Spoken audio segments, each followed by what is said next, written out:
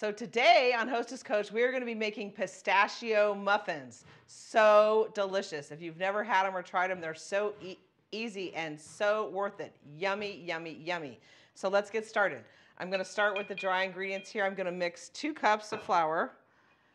And to that, I'm going to add the secret ingredient, which is 1 package of pistachio jello. Got 2 ways to see that. So I'm going to make our muffins green too. So pistachio jello goes in. And then I'm going to add the 2 teaspoons of baking powder. Let's get these going in. 1. Fill it up there. There we go. 2. And then I'm adding a teaspoon of cardamom. I recipe tested these. I read so many recipes and I kind of came up with my own combination, and I tested these and they are so good. So a teaspoon of cardamom. I love cardamom anyway, so I saw a recipe that had cardamom and I'm like, oh, right on, we're doing that. A 1/4 teaspoon of salt. A little bit more on there, so we'll pitch that somewhere. Hold on. Pitch that, got a little heavy-handed there. So we're going to mix our dry ingredients, and I got them all in here. And then we're going to move on to our wet ingredients. Let me push these over, and just to make this go faster, I'm going to use the mixer. And here I'm going to start with 2 eggs going in. Has anyone ever tried pistachio muffins? Oh my gosh, they're so good. I had my first one. I was on a trip to Scottsdale, and they had them at this bakery, and everybody in front of me in the line was ordering them, and I thought, wow, what is it about the pistachio muffins? And I tasted one, and then I knew. So then I was on a mission to make them. I'm going to add 2 tablespoons of vegetable oil, and then I have about a 1/4 cup of butter melted. This is unsalted. That's just what I use, so I can control the salt myself. And then we're going to start to mix that up. I'm going to add the vanilla. We have 1 teaspoon of vanilla. And then what makes this too, do not skip this, in my opinion, is the almond extract. Now, a little bit of almond extract goes a long way. So I am only putting a 1/2 teaspoon, but it really makes it and gives it the best flavor. So don't skip that. Almond. And then let's get those eggs mixed up. Yum! Okay. And to this, while it's getting whipped up here, I'm going to add 1/3 cup of buttermilk. Just because I had some buttermilk. You can use regular milk too, but I'm using buttermilk just because I had some. You know how to make buttermilk. You put just a teaspoon of vinegar or lemon juice in regular milk, and boom, you have buttermilk. 1/2 cup of sour cream. Going in. Oh my gosh. Yum! These are so good. They're not green yet. I want to get that sour cream all broken up. Yum! Just got everything in there. Eggs, vegetable butter, extracts. Yep. That's it. And then I'm going to add the dry ingredients back to this, and I'm just going to mix it till it's just combined, because I wouldn't do this normally in the mixer, but for time's sake, I'm doing it in the mixer. Get the flour in there. There we go. Okay, so I'm going to give that a quick mix.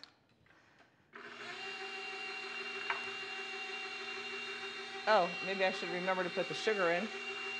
Good thing I looked over there. About 1/2 cup of sugar gone in with the liquid, but got it in there. And I'm I'm just going to mix this till combined. And that is now, it is combined, and it is a beautiful shade of green. Look at that. Yum! Okay, so now I'm going to scoop it into my muffin cups, and I will show you my hack for papers here. So this is just parchment, and I took a piece of parchment, they're about 5 inches square, put it over a can like this of what fits in your muffin tin, and you just score it along the can to make a little crease, and then stick it in the tin. You'll see they don't look so hot right now, but as soon as I put the filling in, they will be fine. So that is my muffin hack. If you're out of muffin tins, or you want to have them be bakery style like this is the hack. So hold on, let me get my beater cleaned off a little bit here so we get all our muffins made. And this recipe, when I tested it, it made a dozen just perfect. So we will make a dozen right here, right now.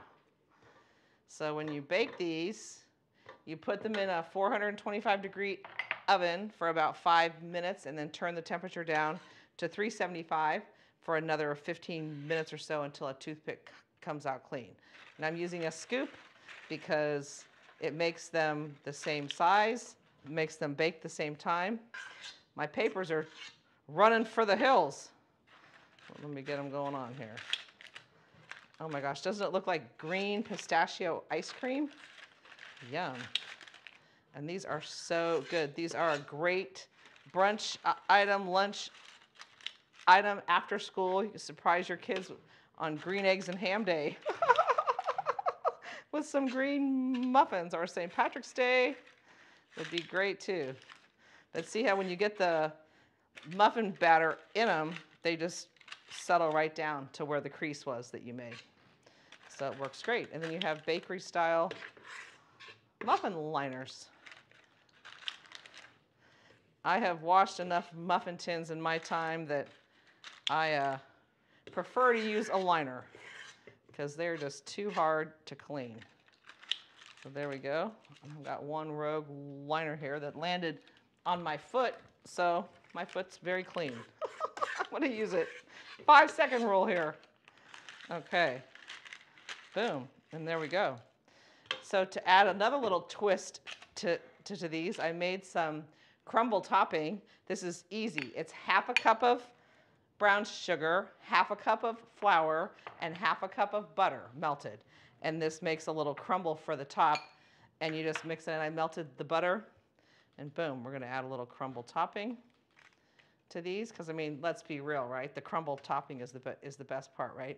Now, when I recipe tested these, it was late, and I didn't feel like making the crumble topping because I was more concerned about what the muffin was going to taste like. But this time, when I'm making them for you guys, I'm adding the crumble topping.